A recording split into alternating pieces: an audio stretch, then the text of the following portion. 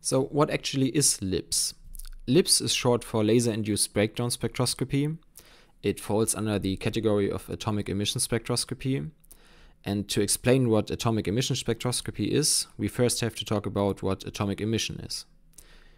When we heat a material, the atoms inside the material absorb the energy. If we heat the material enough, we are able to excite the electrons of the atoms the material is made of. That means that they undergo a transition from a low energy level to a higher energy level, just like in this picture.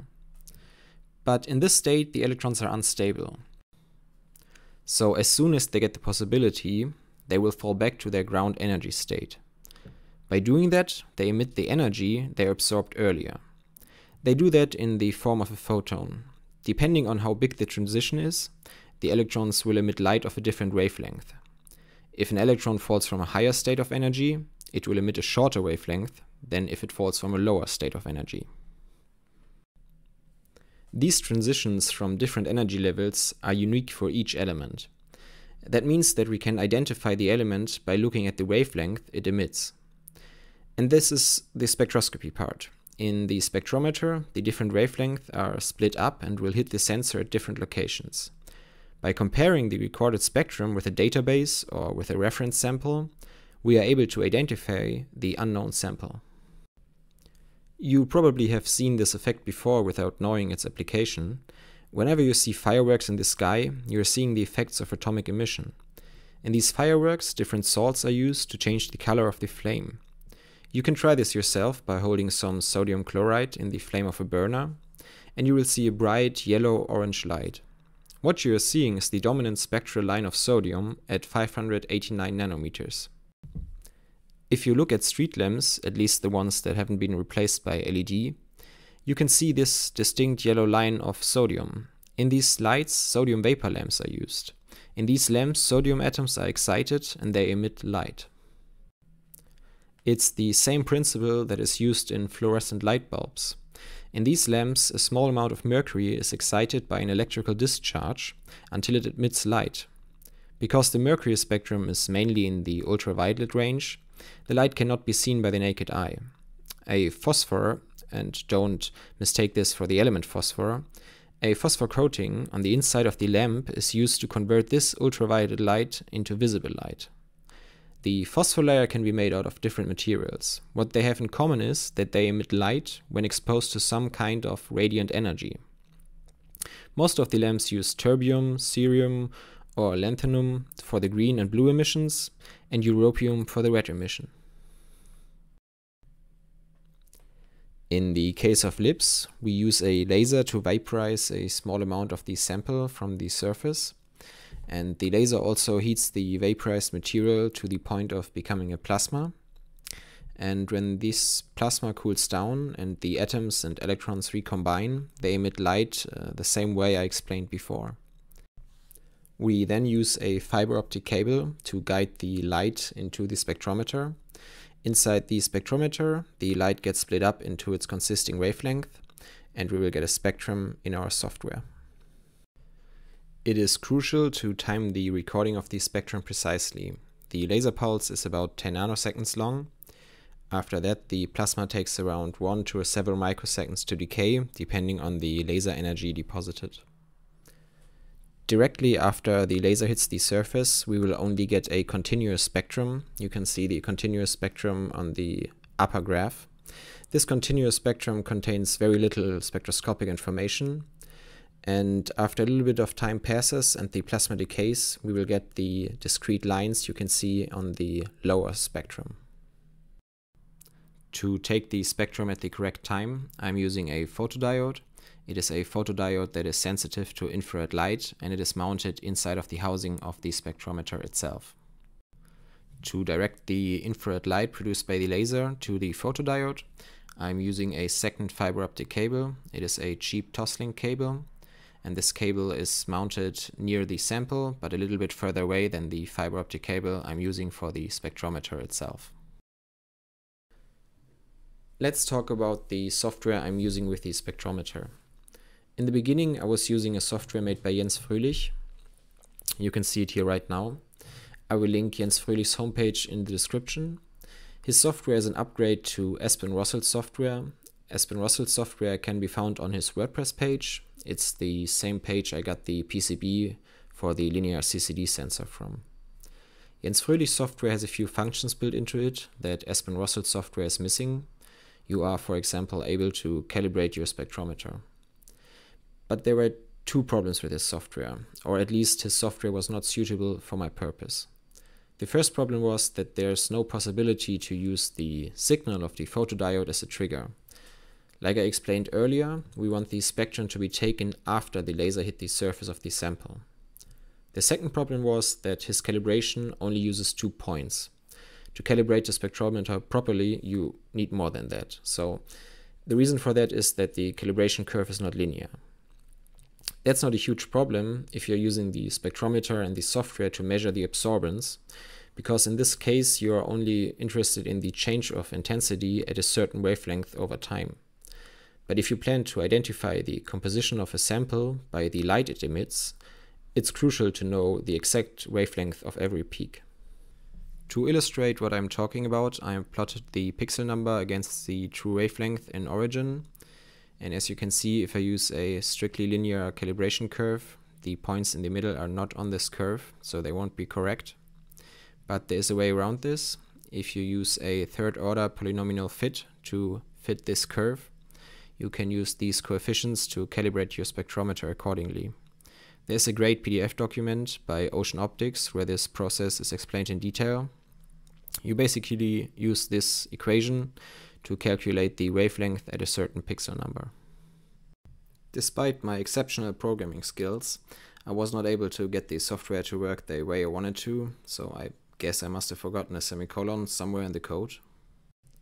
So I was very fortunate to meet somebody online who was willing to spend many hours of his time to create a software that was suitable for my purpose. And without his help, this project would certainly not have been possible, so thank you a lot. I will put the link to his website in the description, and if the software, by the time this video releases, is on his GitHub page, I will also link his GitHub page in the description. This is his software, and the software has 2 functions that I really like. The first function I want to talk about is the calibration. To calibrate your spectrometer, you need a light source with known wavelength. You can use a calibration light source made for this purpose. These light sources often use a argon mercury lamp, and you can use the lines of these gases to calibrate your spectrometer. In my case, I'm using a fluorescent light bulb and use the mercury peaks and also the peaks of the phosphor layer to calibrate the spectrometer. In addition to the fluorescent light bulb, I'm also using a 405 and 532 nanometer laser to get 2 extra points to calibrate the spectrometer. What you see on the screen right now is the spectrum of a fluorescent light bulb. You can use Google to look up a reference spectrum and search for the wavelength that correlate to these peaks. For example, the first peak is a mercury peak at 405 nanometers approximately. So what you do is you go to Polyfit, click Add, and you will see a new window appears. And you can now use the sensor pixel number and the wavelength to calibrate your spectrometer for these peaks.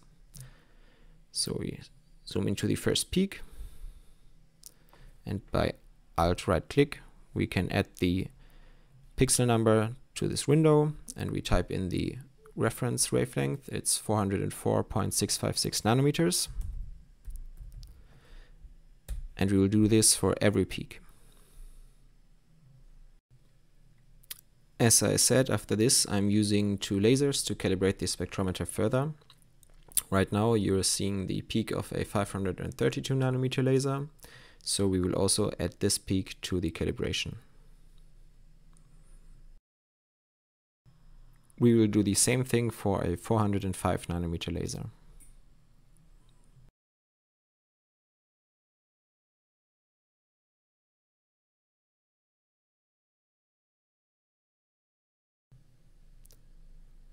After we did this, we can just click Add Polynomial, and we will get the new coefficients here, and the calibration is done. Another great feature of the software is the possibility to compare your spectrum to a reference spectrum taken from the NIST database. You can find the NIST database in the link I will put in the description. and the software automatically loads these spectra, and you can search for the element symbol you want to compare to your spectrum, click on it, and it creates an overlay on top of your spectrum.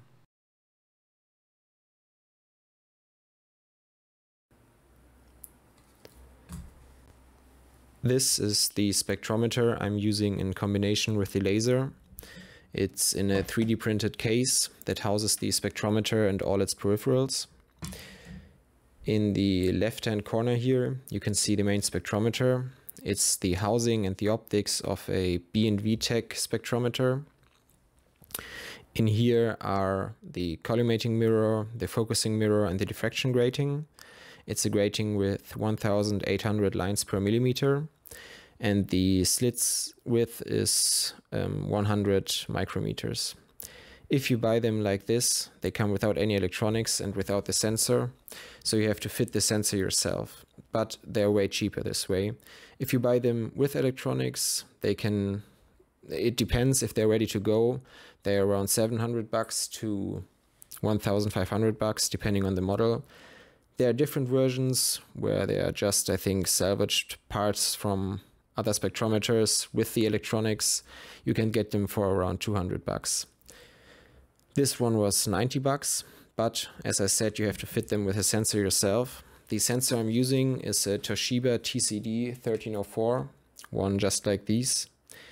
The alignment can be pretty challenging because you have to get them in a position where the light from the diffraction grating hits right on the pixels of the linear CCD. The CCD is connected to this PCB. It's a PCB made by Espen Russell. You can find it on his WordPress page. I will link it in the description down below.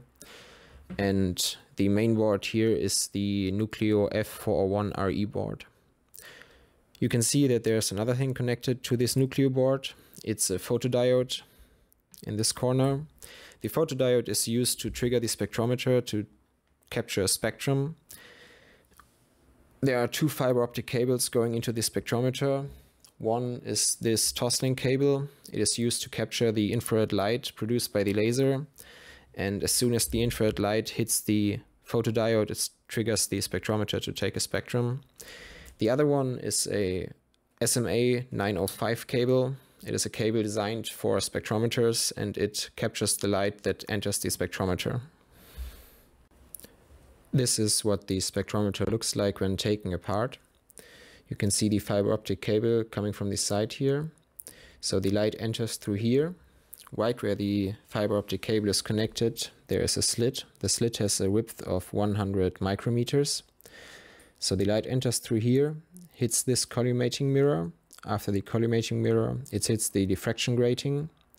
And from the diffraction grating, it goes to the focusing mirror. And the focusing mirror focuses the different wavelength onto the CCD sensor that is located right here.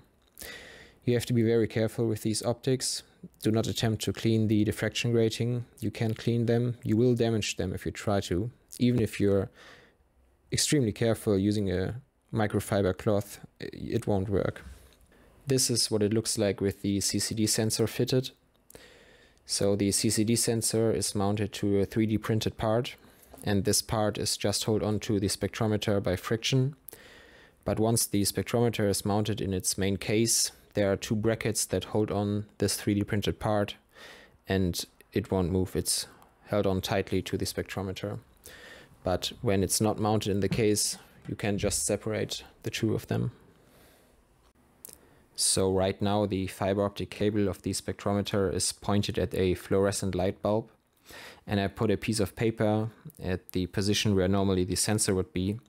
And if you watch closely, you can make out the spectrum of a fluorescent light bulb. For example, the first two blue lines here, I think they're mercury lines at 405 and 436 nanometers. And also the green line you can see here is a mercury line at 546 nanometers, I think.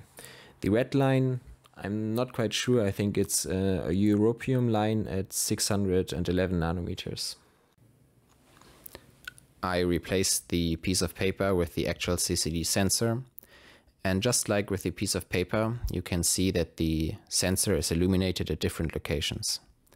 At which locations depends on the light that enters the spectrometer through this fiber optic cable. The reason for that is that light of different wavelengths gets bent at a different angle at this diffraction grating. And this is the way we actually get our spectrum, because certain pixels on this sensor are illuminated while others are not. And by calibrating the spectrometer, we basically tell the software that, for example, pixel number 300 corresponds to 300 nanometers. And if pixel number 300 is illuminated and the others are not, the others are dark, we will get a peak at 300 nanometers. Let's take a second to talk about safety. Whenever you're using a laser that is powerful enough to damage your eyesight permanently, make sure to squint as hard as you can. Make sure to use appropriate safety glasses. There are different safety glasses. They're rated for a certain wavelength and for a certain power level. You can get cheap ones from Amazon or eBay, but I would not recommend buying these because you don't know what you're getting. Even if they say they're certified, you can't be sure. They can get pretty expensive. These ones were, I think, $230, but it's a small amount of money compared to what you're getting. Because just think about what you would pay to get back your eyesight after you damaged it. Take a fraction of that amount, spend it beforehand, and you're good. Here you can see the complete setup. On the right hand side you can see the Q-switched Nd:YAG laser. It is the laser out of a tattoo removal machine from China. I removed the laser from this handpiece. I think Styropyro made a video about these lasers a while ago, and I think he had the same model I have. If you want to know anything about lasers, just go to his channel. He knows more about lasers than I probably ever will. Here you can see the fiber optic cable that goes to the spectrometer and carries the light that is analyzed. And the second fiber optic cable in the back that is mounted here is used to trigger the spectrometer. To analyze smaller samples, I 3D printed these sample holders. But right now, let's test something bigger. It is a stone, a hematite, and let's see what the spectrometer says.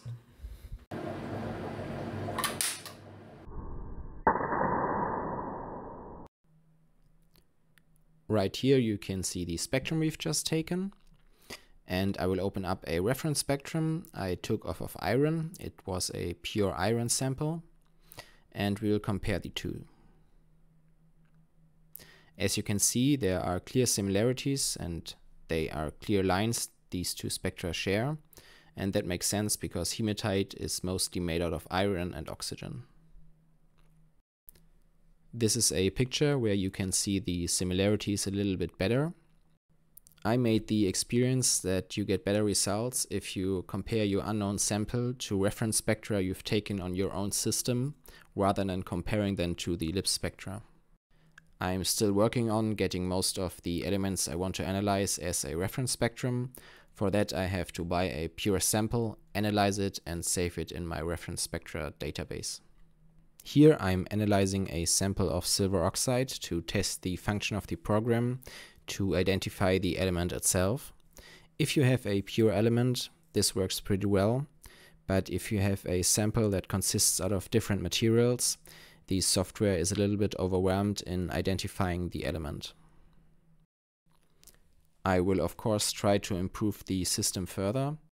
So if you have any suggestions how to do that, I would like to hear from you.